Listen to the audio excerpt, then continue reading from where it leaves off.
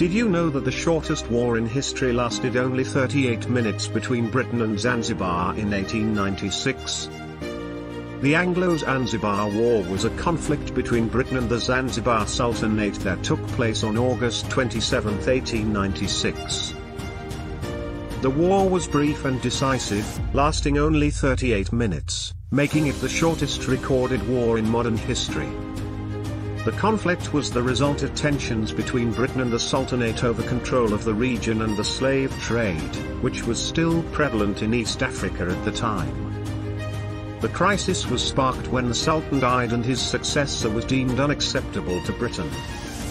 In response, the British naval force bombarded the Sultan's palace and key buildings in the capital city of Zanzibar, forcing the Sultan to flee and leading to the appointment of a British puppet Sultan.